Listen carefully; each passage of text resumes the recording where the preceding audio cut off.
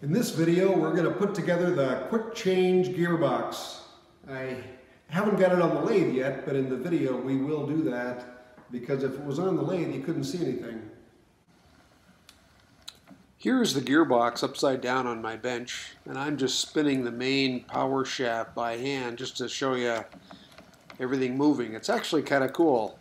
It's a pretty compact, a lot of gears, a lot of stuff going on, but it's pretty neat. The purpose of this gearbox is to transfer power from the spindle to the lead screw at very specific ratios. And here you can see another view of the gearbox. And then finally you can see the lead screw sticking out the end. That's the final product of this thing.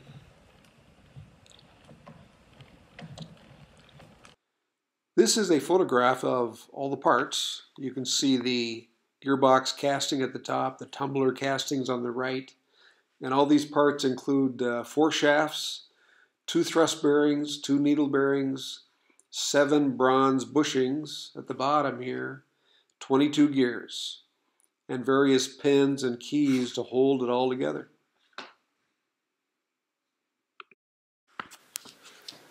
This is the casting with all the parts removed, and I just freshly painted it.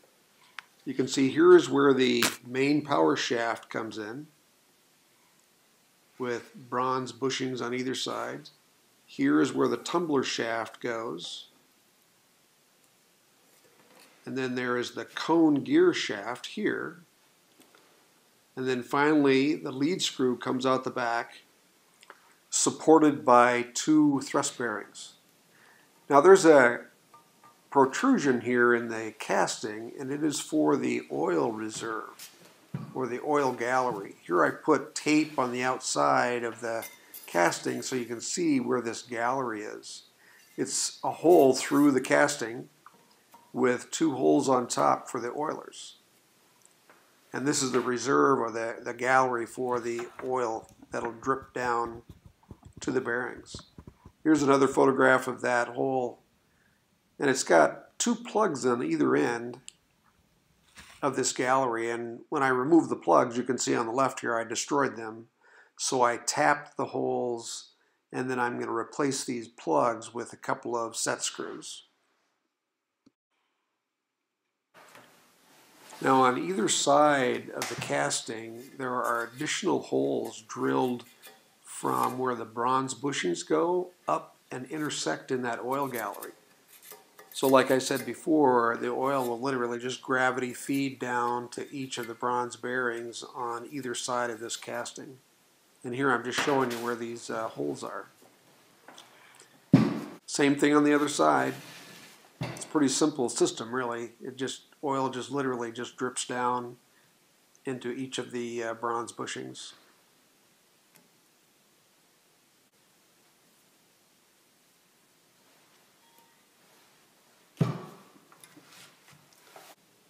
And there's also a hole drilled from the gallery to this last bushing on the main power shaft.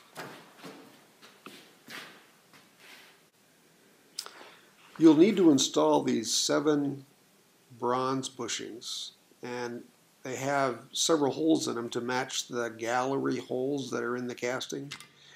What I did was mark them, drill them out, and then I just used a 1/2 inch threaded rod to press them into the casting.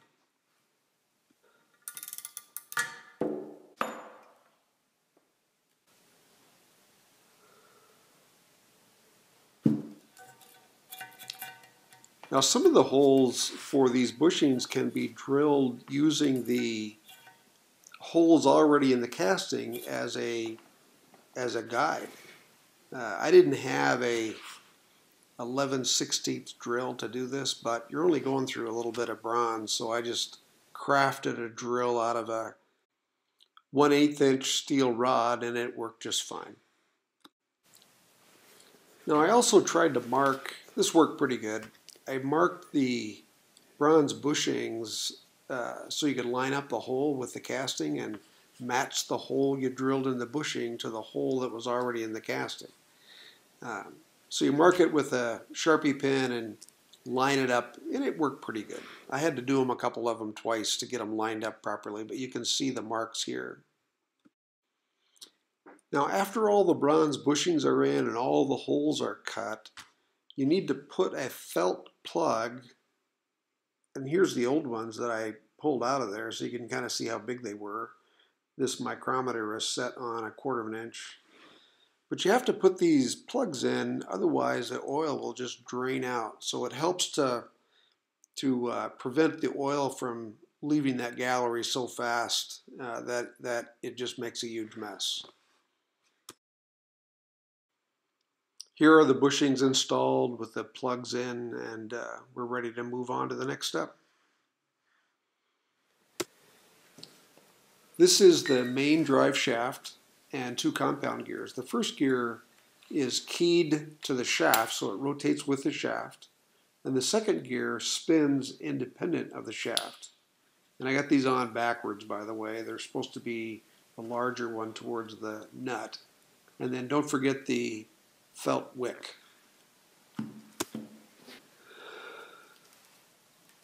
The first thing I did was make sure that these gears will fit between the casting and the bronze bushing that you've installed here. It should have about 1/10 of an inch clearance, maybe slightly more, because I'll show you later, but you can smash that bushing together to get the proper clearance later. Oil up the bushings, oil up the shaft as well.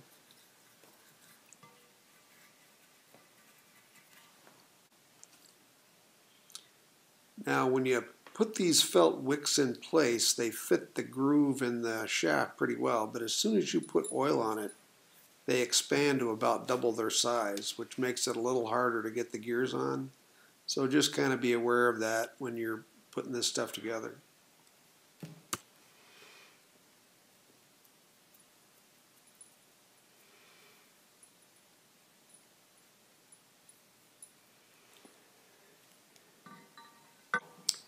Slide the shaft in, and then the first compound gear, which I have on correctly this time, slides onto that keyway. The first gear then is locked to the shaft. Then comes on the second gear, which spins on the shaft independently. Slide it on, tap it in. Now once you get the shaft on, there's supposed to be only 4/1000th clearance, which I'm measuring here. So what I did is put a 6/1000th clearance and then tap that bushing, and you can see I had to bang it on the other side a little bit to loosen it up. But once I did that, I had a nice clean 4 to 5/1000ths clearance. So the first gear then spins on the shaft, and the second gear spins independent of the shaft. When you do that, the shoulder, there should be a slight shoulder on the outside of the casting here for the shaft. Now, you drill a hole in the bushing now, and you put this an 1/8 inch pin into the bushing. It holds the bushing in exactly the right spot now, and the clearance of 4/1000ths is maintained by that bushing for this first 2 compound gears. Spin the shaft around so the large side of the taper pin hole is up. Install the collar. I had to tap it in just a little bit to get it lined up perfectly. And then you can slide in the taper pin. Now I did not drive it home yet because there's a chance you got to remove it. So I waited a little bit before I drove it in permanently. Now we're ready to move to the next step. The thrust bearing is installed on the lead screw, and this is the lead screw gear, which is attached by this lock nut. Now the thrust bearing is designed so that it counteracts a lot of pressure that's going to be on that lead screw. This is the old bearing that came out of the machine and it is an angular contact bearing. And you can see the inner race and the outer race have that angular portion on it. There's the inner race, there's the outer race. So then the ball bearings actually fit against that race in an angular fashion to counteract the thrust of the lead screw. Here I destroyed this thing when I tore it apart, but you can see how it goes together here.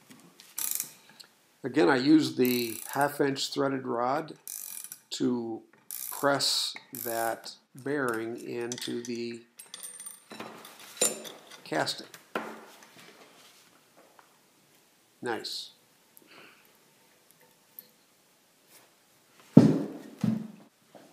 Here is the cone pulley shaft. It contains most of the gears in this gearbox. And as you can see, I've got a shaft here, and there's a keyway with a key in it. And these gears fit onto the keyway so that they're locked onto the shaft. It's a good idea to assemble these things ahead of time outside of the gearbox on a trial basis, just to make sure everything fits together. There are no burrs that are preventing these gears sliding on, because once you try to put it into the gearbox, it's really tight, and it'll be frustrating if you've got a burr or some goofy thing is preventing it from going together. There's a pin opposite the keyway that just helps provide more support for these gears, because there's a lot of torque pressing against them in the gearbox. This last gear has a hole for the pin halfway through, so it locks the pin against the casting. Once these are all in place and tight against the shoulder on the shaft, the taper pin goes in, and these are all locked together and locked with the shaft. Here goes the taper pin and locks all these together. Then come 2 compound gears and then a final gear. These last gears on this side of the shaft, they all spin independent of the speed of the shaft. And I'll talk about that a little more later. Again, this pin will be locked in place against the casting. Don't forget the felt wick. It provides oil to the compound gears that are spinning on the shaft.